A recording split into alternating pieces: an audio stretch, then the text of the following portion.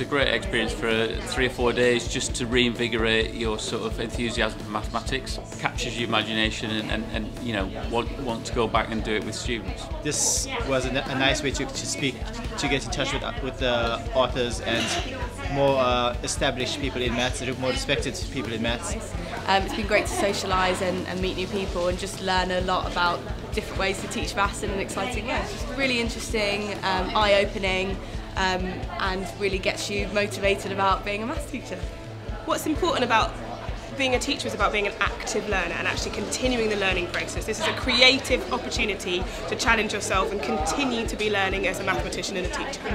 It's part of everyone's professional responsibility to work on themselves in order to be sensitive to the experience of the learners that they're working with.